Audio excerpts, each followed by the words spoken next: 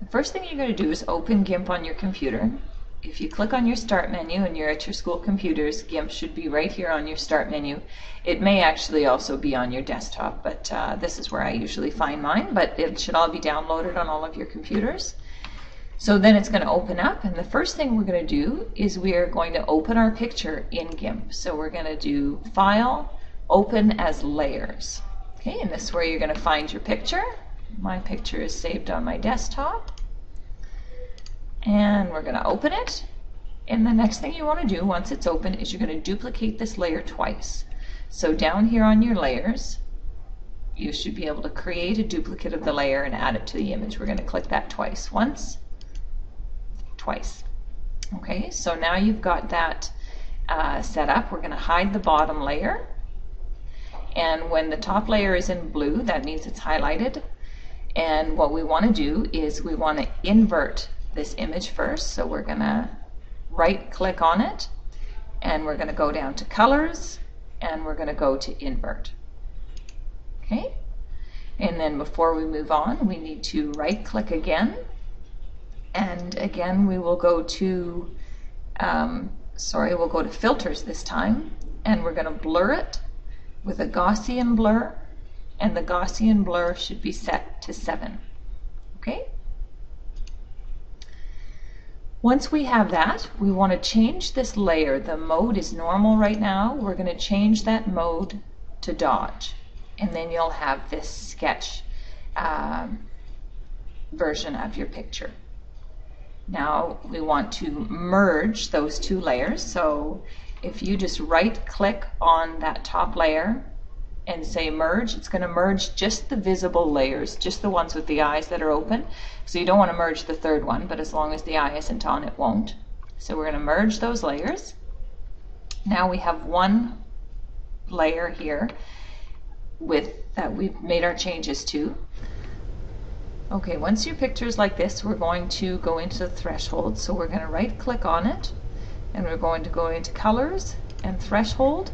And it's set at 127, but if you just pull that over to about 250 is too much for my picture. But you know what, if you fiddle with this so you've got enough detail, you don't want too much detail because this is a line drawing. So for me, maybe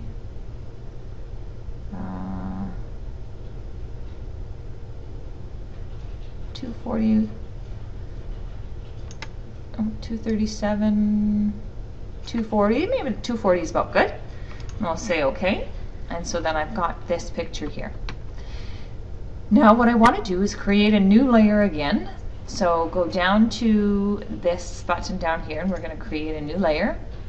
And we're going to call this one Skin, because I'm going to color all of my skin one color here.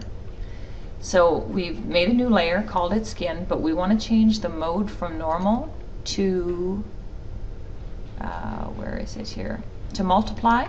And that way when I color the skin, these lines, these black lines on there, will still continue to stay there.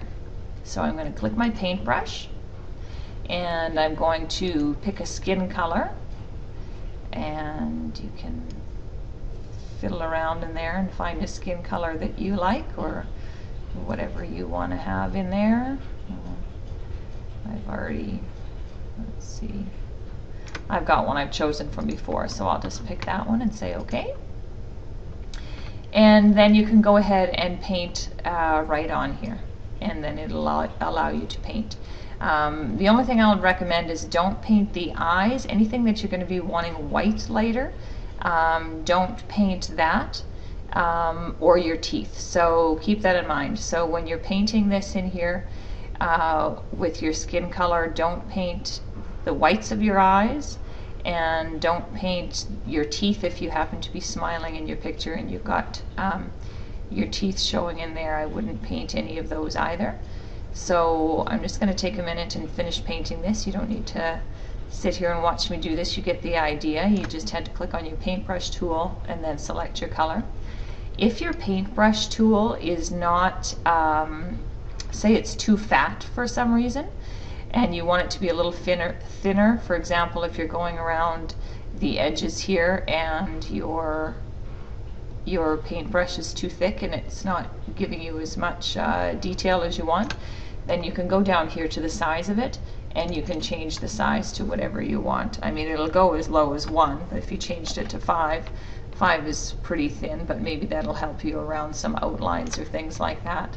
I'm maybe going to set mine to 10 right now and see where that gets me. And so then that will help you throughout this picture. If you're just doing the bigger areas, save yourself some time and I don't know, set it maybe to 20. And that should be lots for this. So I'll just pause this video and I'll go in and have this all done.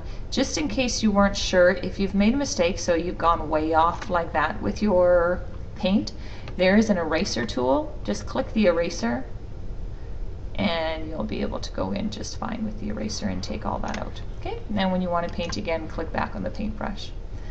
Okay, I'll see you in a minute when we've got all the skin color done in here.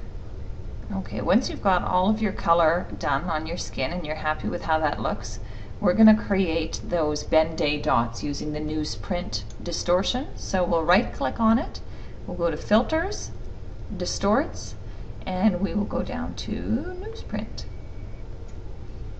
There we go.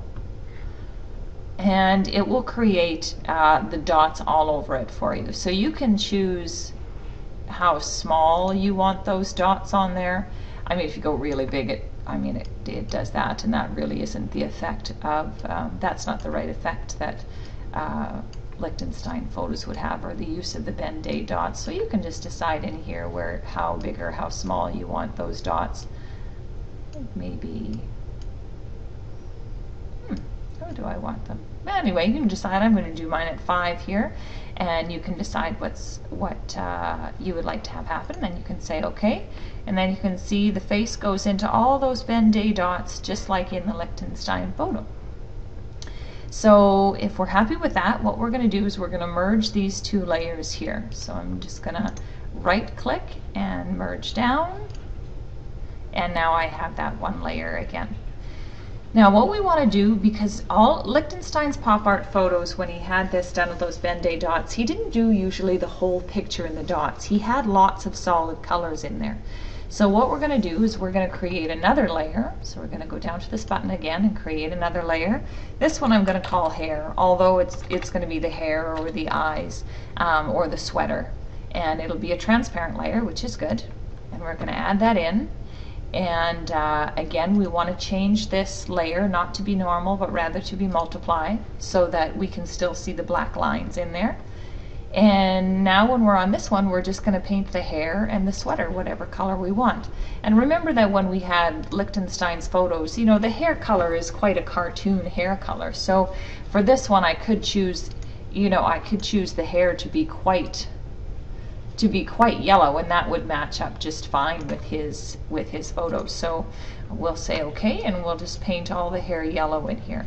And we can do that with the hair, and then we'll go in and do that with the sweater as well. And you can go in and you can color the dots on the eyes as well. If you want to come in and be a little bit more detailed on the eyes, like maybe you can't see the eyes very well, just do Control and then move the wheel on your mouse, and that'll allow you to zoom in or zoom out if you need to get into more detail.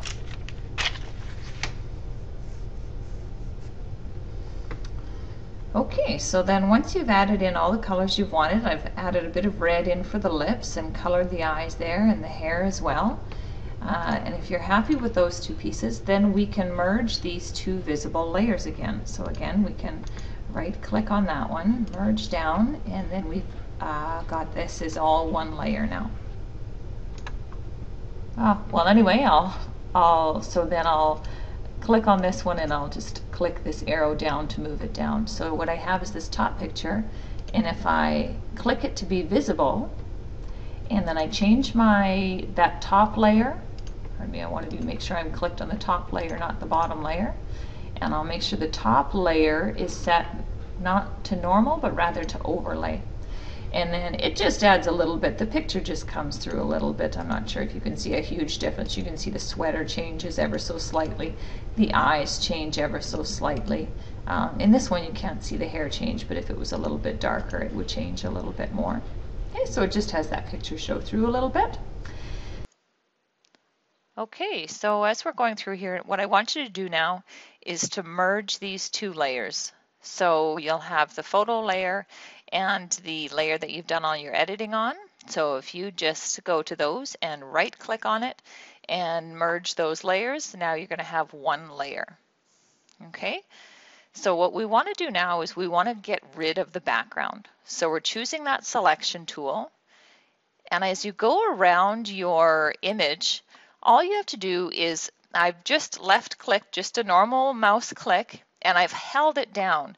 So as I'm going around the face here, I'm still holding down the click on the mouse all the way around, and that way it's just like doing a pencil outline around it. So I'm just following my mouse and doing my outline. You might have to try this a few times to get the handle of moving your mouse around your desk and that kind of thing.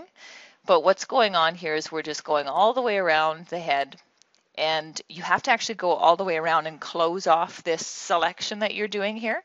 So you'll see as you still keep dragging the mouse around, I've still got my finger held on the click of the mouse, and I'm going entirely all around the colored portion, and you'll see I have to go along the bottom of the picture as well. And then when I get to the other side, there, now my entire selection is done.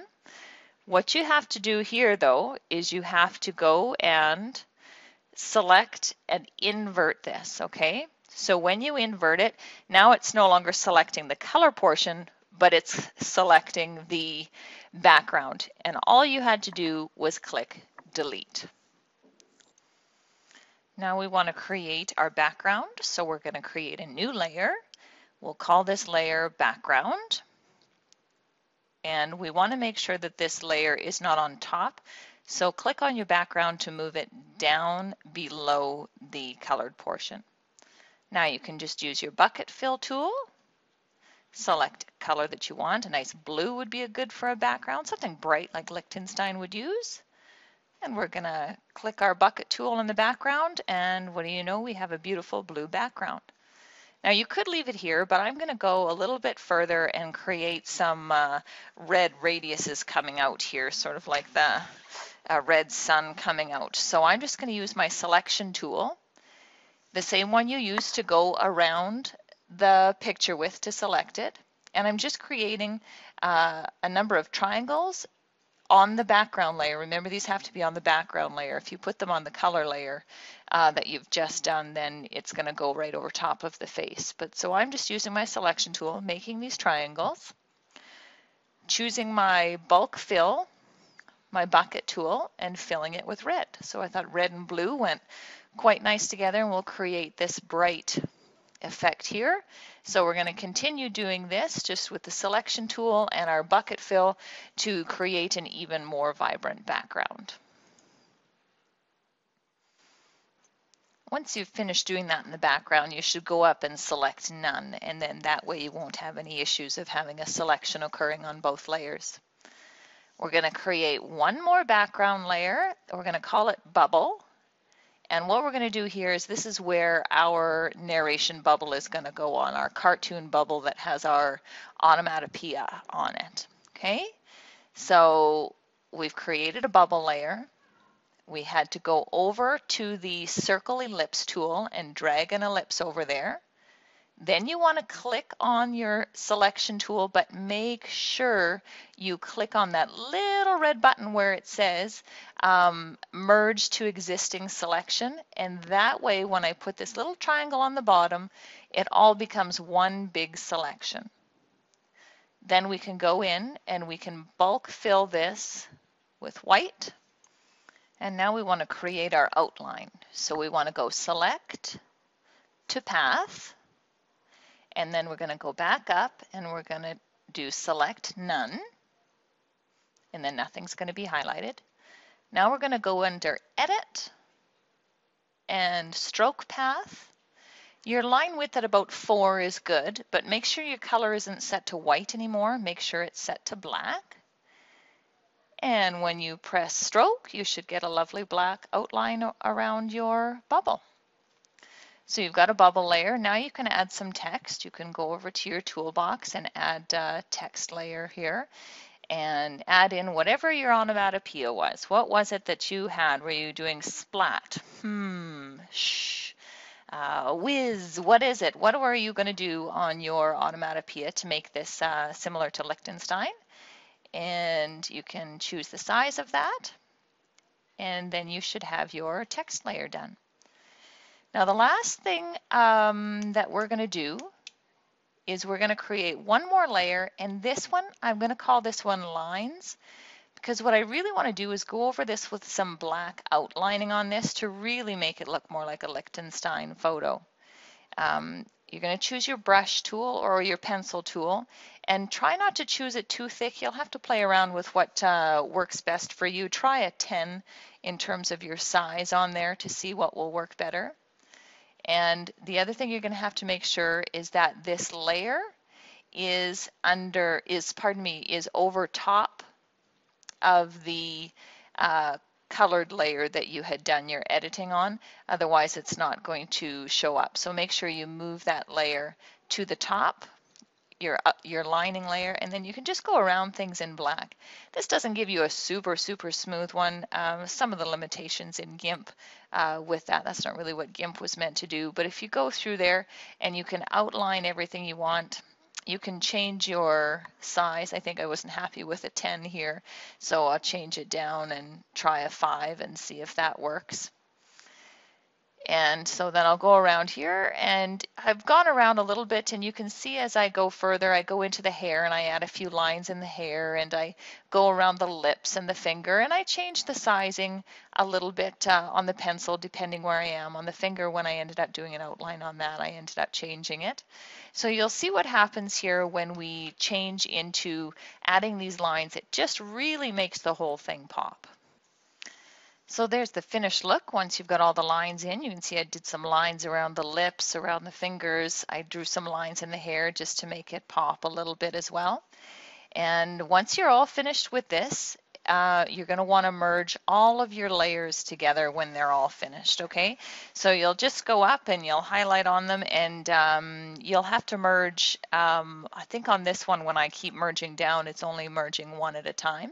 But so if you click on the top one and you right click, and then you can press merge, and you can do that for each of your layers until you're down to one layer on your merging. Okay.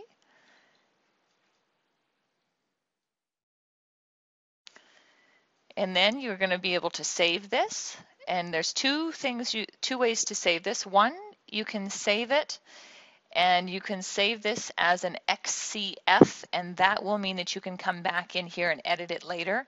So make sure you save it twice. You're going to save it once as an XCF, and that is your Gimp file, so you can always go back in and save it, and you can do some edits to it, okay? And the other thing you're going to need to do is you're going to need to export this. So you're going to need to export it, and when you export it, that's when you'll get it as a JPEG. It may default to a PNG, but change it to a JPEG. And then you can export it, and then you have your JPEG picture, not your working file, but your JPEG picture.